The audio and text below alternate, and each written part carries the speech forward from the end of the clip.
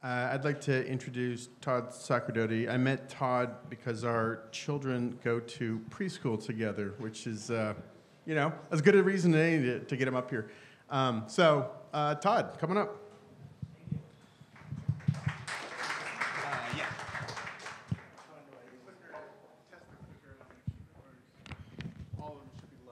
Hello. Can you guys hear me?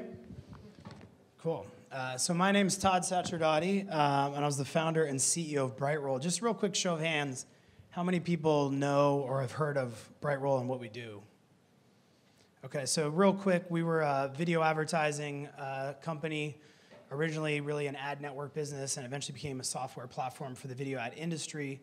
I founded the company in 2006, and we sold the company in December of 2014 for $640 million to Yahoo, and I'm actually still at Yahoo, and I have a 3-year arrangement with Yahoo. And about a year and a half into my tenure there, they actually asked me to give a talk sort of about the BrightRoll story, and that was really the sort of founding of this talk.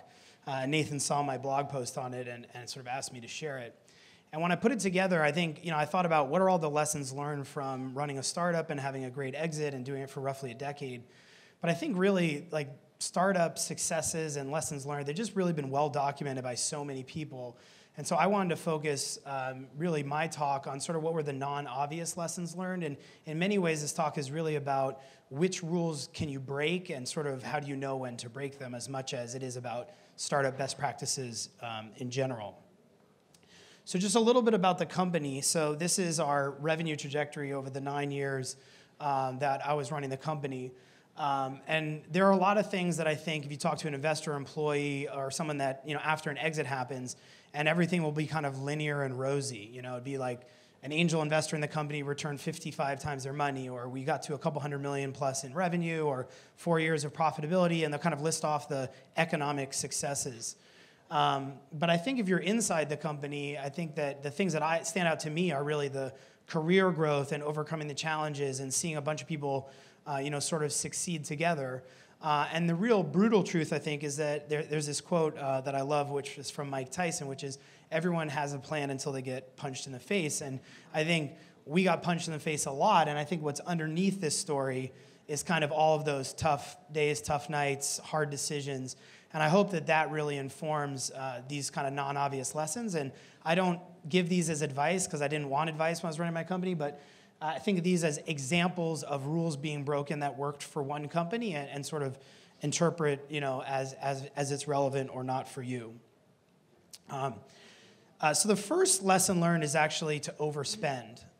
And I think the conventional wisdom in Silicon Valley is, be frugal in all you do. And so I'll give you a couple examples, really a couple examples in every one of these, but a couple examples of where we overspent, at least from the perception of others, and it was really important. So about 6 months into our sort of journey, we realized we needed to make a business model pivot and move from selling performance advertising to selling brand advertising. And for anyone who's ever sold advertising knows that to sell brand advertising, you need a sort of a senior salesperson that has a strong brand and reputation of their own in the industry, generally highly compensated, very relationship-driven. And we needed to essentially find that person, and we were a 4-person company, 1 product manager, 3 engineers, and none of us had sold anything. And so I made the decision that we needed to massively over-index to the most senior, most well-respected branded salesperson we could find. And we ended up hiring a gentleman who, at the time, ran the West Coast for a very large company, which had just been acquired by AOL. And we had raised about $1 million of seed money, of which we were about halfway through. And to kind of put this in context, this person was by far the highest paid individual in the company, had a very significant equity grant in addition to meeting their existing salary and bonus structure. And, kind of back it out, more than half of the money we had in the bank would go to this individual over the first year of their employment. And so it was very fair for people to say this was a crazy decision, you shouldn't do it, you're overspending. But for a fast forward 8 years later, that individual is running a nearly 100-person sales organization, and we're doing multi-hundreds of millions of sales at that point. So it ended up being one of the most important hires that we made. And it's kind of funny, he's actually walking out right here from a meeting in a conference room. So let's give Charlie Whittingham a round of applause. Very random turn of events that we both ended up here tonight, but one of our very important hires. Similarly, I get a question. I meet entrepreneurs all the time, and I always ask them, I say, what's most important to you right now? And I almost always hear them say, we need to hire people. We need to hire great people. We need to hire engineers. It's generally a people-related answer. It's about half the time that's the number one thing. And I always ask them, so how much do you pay your head of talent acquisition?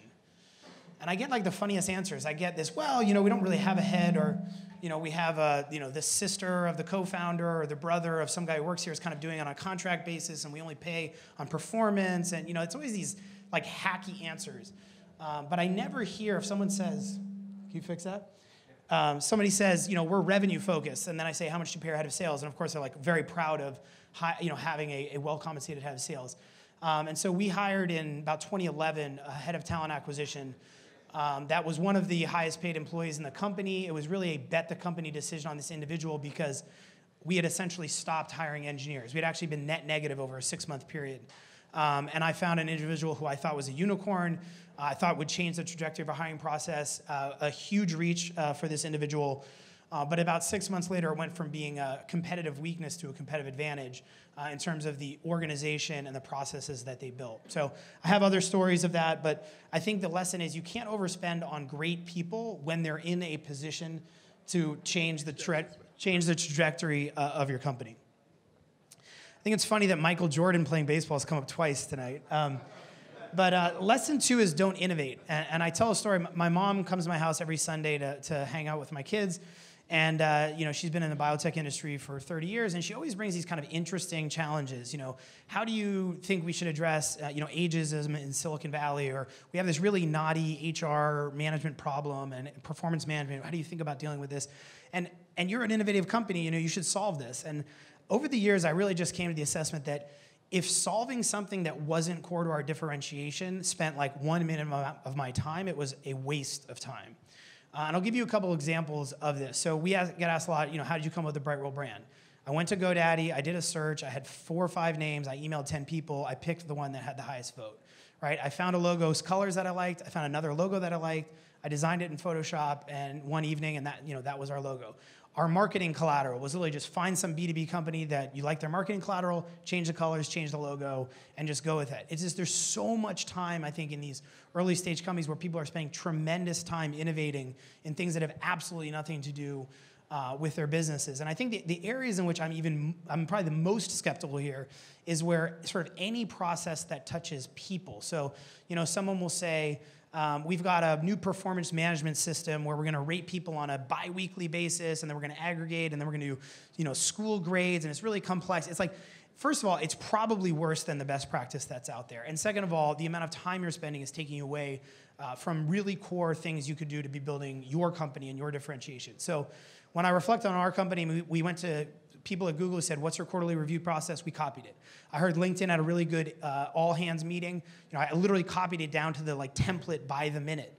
And anytime you can find just some set of best practices, you just replicate it and move on. So if someone came to me and said, we have an idea to build some software around recruiting engineers, and it's identifying and contacting them, it's like, maybe, because maybe that there's some opportunity to have an edge there, and maybe it would change the trajectory of your company, but I'm definitely skeptical of that effort initially, and my sort of strong bias would be don't innovate unless it's absolutely required and core to your business. So the third rule is be an asshole, and I think Silicon Valley has this standard kind of no assholes rule.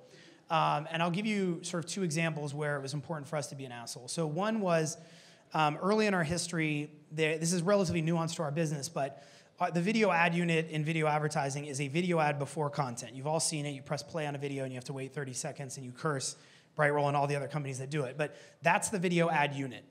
And a bunch of companies had figured out, well, we can just take a display ad, like a banner ad off to the right, and we can auto-start a video player and play the 30-second ad and then play content after that, and the user won't care because it's kind of off to the side. And we called this essentially fake pre-roll, because pre-roll was the ad unit, and this was like a fake way of doing it. It was about 1/10 the cost. And it was fundamentally hurting our business, because every time we would sell, buyers would say, well, I'm getting this much cheaper from one of your competitors. And so actually, Charlie and I kind of went on this road show, and we showed it to all these ad agencies. Here's the people that are doing it. Here's the brands. Here's how it's done. Screenshots and links. And basically the assessment in the end was that they were complicit in the behavior because essentially they were being rewarded by their customers to get lower prices. And their customers in many cases didn't understand what was happening. And so this was really critical, to our business. And so we decided what to do was we were going to do a few things. First of all, we reached out to one of the big ad publications called Adweek, and we wrote a byline. And in the byline, we explained everything that was happening. We named advertisers, we named agencies, we named competitors. And then we did a corporate blog post with links to all the things and screenshots and much more detail.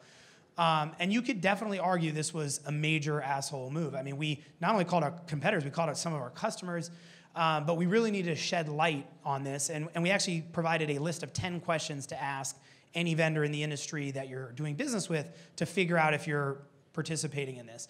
And we started hearing these questions asked of our sales team in market, so we knew that we had made an impact and moved the business forward. Another example was the head of advertising for a big consumer products company called Reckitt, sort of at the peak of the financial crisis, decided to move $20 million into our category, which was a huge budget. And the catch was he was paying $3 for pre-roll ads, which was about kind of 1/5 of the going rate.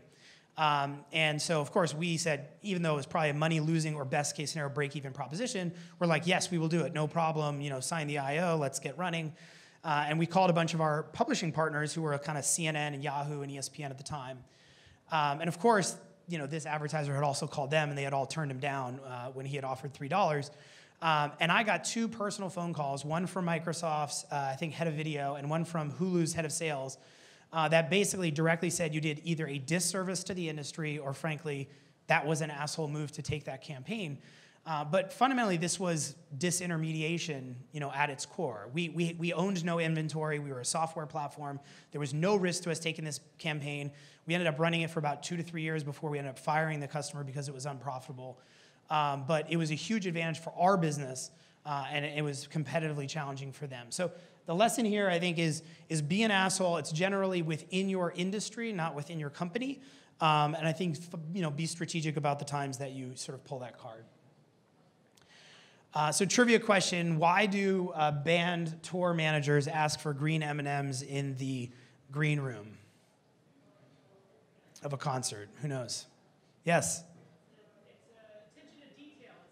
It's attention to detail, it's a test. Yeah, so I call it an edge case, but it's a signal. If there's green M&Ms in your waiting room, then the speakers are going to work, the microphones will work.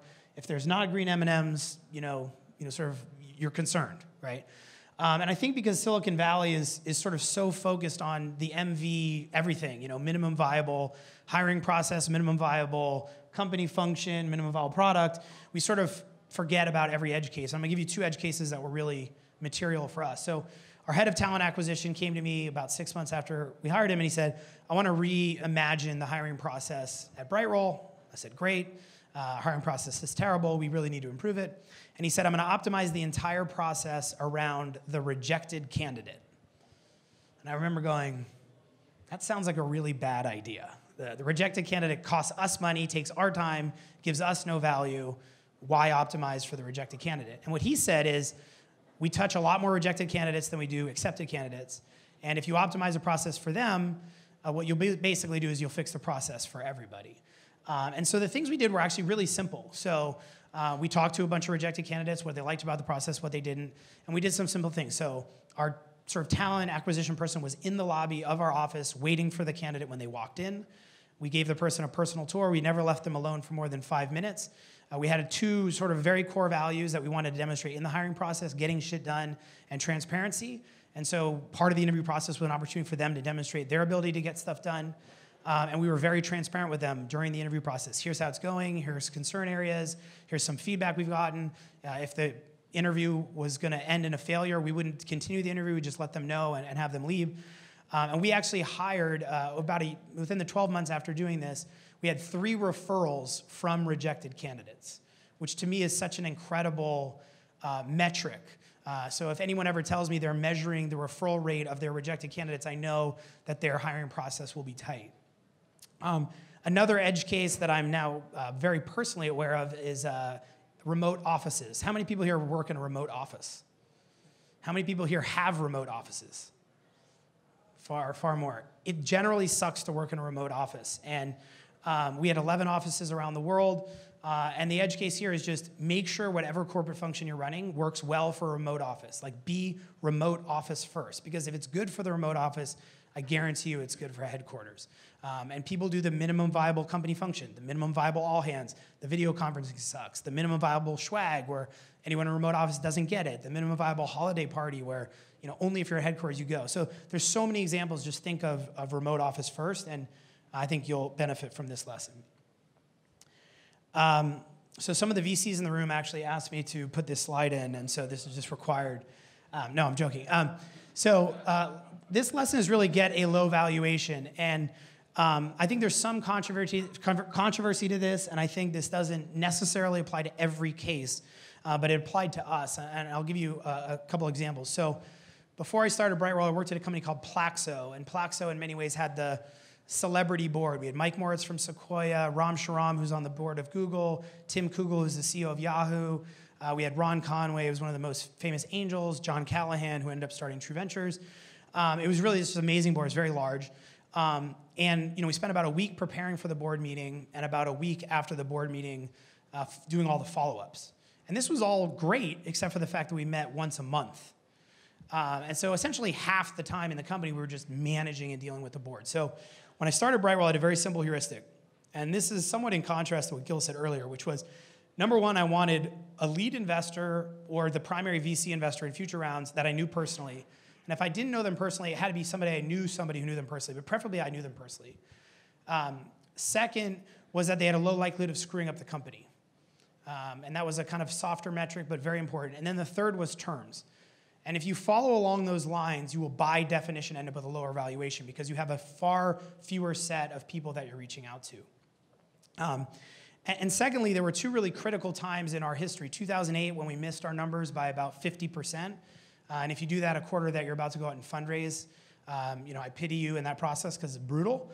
And we greatly benefited from having a low valuation. We ended up doing a bridge round, which ended up being the best financial decision we made in the entire history of the company. Wouldn't have happened if we had had a high valuation.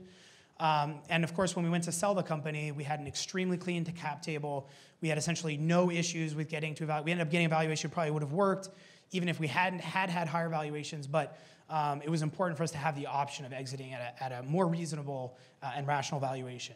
There were definitely times in our history where people raised 3 to 5 times our money at 3 to 5 times our valuations. And it was tough internally to sell that to employees and feel confident about it. But without question, wouldn't do it again.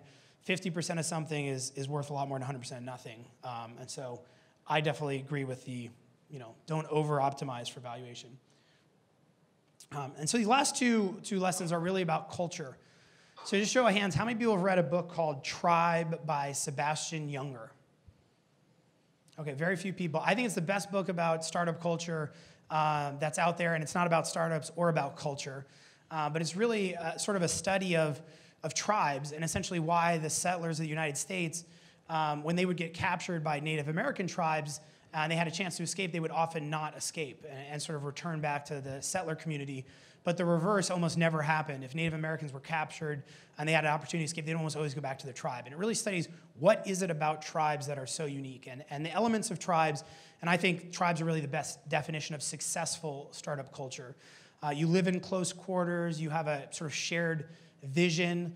Hierarchy is really determined by value add, not sort of title or education. And if you can create a really strong tribal culture internally, meaning one tribe, there's sort of 2 areas in which we saw tremendous value created. One was in terms of competitive information. So 2 areas in which competitive information can come into your company is really through the tentacles of your company, which is your people. So one way is through customers. Customers know your competitors' roadmaps. They know what they're working on. They know what they're beta testing. They know where their challenges are. They know where they're competitively strong and competitively weak. And also when you interview with other companies or your employees interview with other companies, they tend to get tremendous information about what else is happening in the industry.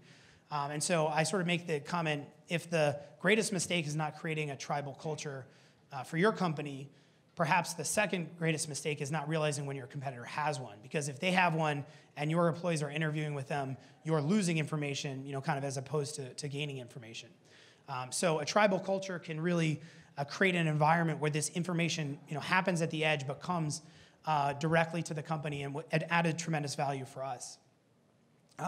The second area is really around retention, which I think even today we're 10 years in, and the majority of our first 25 employees are still with the company 10 years later. And retention, particularly in the early stage, is so important because, like any tribe, if one of your strongest members leaves, it impacts the survival rate of the core tribe. And so one example that I shared is, we had this situation where the Silicon Valley, hiring process kind of re-ramped up. Engineers were getting pounded every day with recruiting emails from LinkedIn. And I think, frankly, management, myself included, didn't really understand compensation had changed and opportunities had changed for individuals. And so one of the employees said, we need to change the transparency dynamic if you want to keep this sort of tribe together. And the idea was, let's create what they called a honeypot, which was, let's create a fake engineer, put them on LinkedIn, and every inbound recruiter email that fake engineer gets, we're going to share in a totally transparent way to the whole company. And this is with the specific purpose of getting the company to raise salaries and do things around retention, because we're at risk of losing members of the tribe. And it worked wonders. It completely changed my perspective of what was actually happening at the front lines. But it was really organically created because people valued that tribal culture. It was not a top-down decision. So be tribal, lesson 6. And lastly, I think this is probably the kind of the softest lesson, but another part of this book really talks about what creates a successful tribe. And I think that at its core, it's really about the leadership of the tribe willing to make the ultimate sacrifice, whatever you define that to be, to make the tribe successful. So to me, this is really about the founder or the current executives of the company. The fundamental question is, how willing are they to be last, both specifically, and that could be to get the raise or to get salary back to a reasonable rate if you go through a rough patch, if that means a tough project, it means staying late, whatever it means for you and your company. But it really comes down to, are you as that leader, or are you as the employee looking up the people running your company?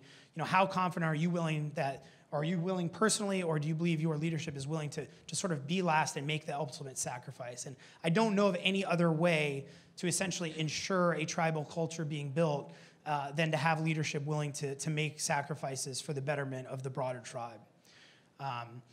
So those are my sort of 7 non-obvious lessons. Overspend, don't innovate, be an asshole, focus on edge cases, get a low valuation, and then culturally be tribal and love being last. And I'd love any feedback on this if people have different experiences or have questions about any of these lessons we learned. Thank you.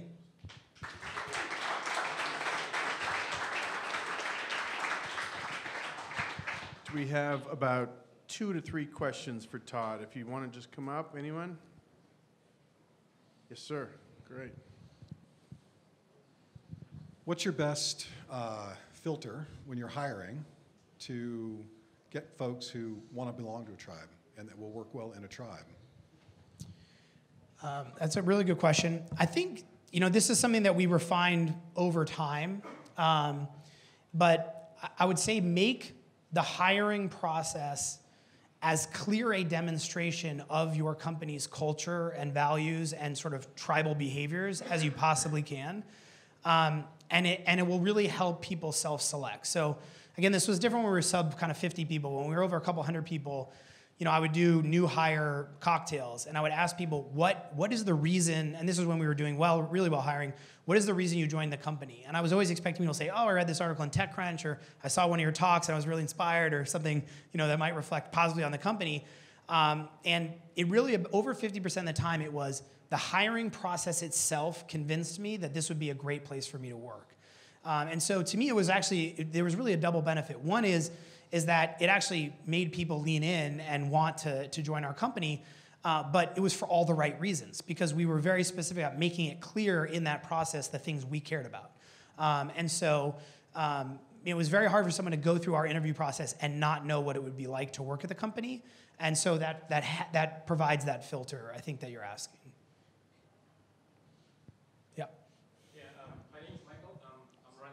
Video company, so I just wanted to ask you one question. Sure. I mean, you have pretty much experience in the video space, right?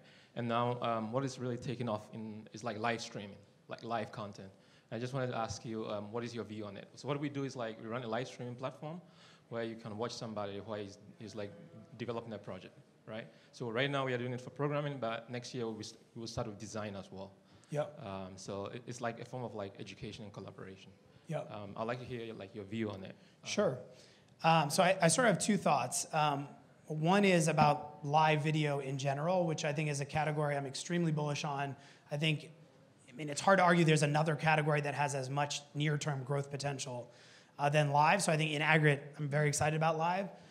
The second piece, which is more of just a concern that I have about everything related to the consumer consumption of video, and this is one of the big drivers of why we decided to sell BrightRoll, is I'm very concerned about really the aggregation of audiences in mobile in particular, where we have a very few number of companies that control the vast majority of sort of consumer engagement, particularly in the mobile experience. And so while I'm very bullish on live, I'm mostly bullish about live for these platforms, and I'm really sort of challenged to find ways that independent companies can extract tremendous value out of the growth of that without, in the end, being dependent on, kind of Facebook or other platforms. So I'm sort of both excited and concerned about the category, but it's hard to find another category I'm more excited about in video. Yep. All right, is this the last question? One more, All right. last question. Cool. Coming up. Thank you. So my question is, how did you manage to persuade the best sales talent to join your vision and your team? What was the process like? So what did we do to convince great sales talent to join our company? That guy. Yeah. I mean, maybe you should ask him. Let's have Charlie come up and answer the question. Yes. Yes, let's see. You signed the offer, so let's see. That is a great question. The truth of the matter is, at the time, there was a very specific vision for the company. Tod had tremendous passion for the company, for the product, the vision. It all came together. I'd been in media a long, long time. I was watching video kind of percolate. It just made tons of sense. And for me, I joined because I really joined for the people. And it was a ground floor opportunity. I didn't feel like there was, everything has risk. But it was just very, very exciting to me. And I think this was a little easier because it was a very obvious category that was going to be big. Speaking about, the market size, we knew it was going to be big. It was not crowded at the time, so it was an opportunity to, go in and build something early. And that was the reason. It really was a small group of people, so I didn't have a lot but for me, it was an opportunity to help build something from scratch. So. Yeah, the only thing I would add to that, I would say, particularly probably the first 10, maybe even 20 hires, the whole senior leadership team was involved in the hiring of those individuals. We likely weren't sourcing them, but we were definitely part of the closed process, getting them excited that it wasn't just sort of the same sales opportunity that they could get at a larger organization, but they were going to be involved in product iteration, and they were going to have a strong voice in the company, and that the company really valued sales. I mean, I used to say this all the time. My job is to make the sales team feel like we're a sales-driven company, and the product and engineering team like we're a product engineering-driven company. But I think really the best companies actually have the balance between the two. But the way I could express that was by spending the time, listening to the feedback, being personally engaged, and trying. And so I was transparent about that balance, but did my best to actually try to deliver on it as well. Thank you. What was the name of the fake engineer on LinkedIn? What was your honeypot engineer? I love that idea. I mean, I have the guy's name, but not from memory. But yeah. It sounded like a traditional Silicon Valley engineer, but I don't remember what the name was. All right. Awesome. One more round of applause for Tod. Awesome.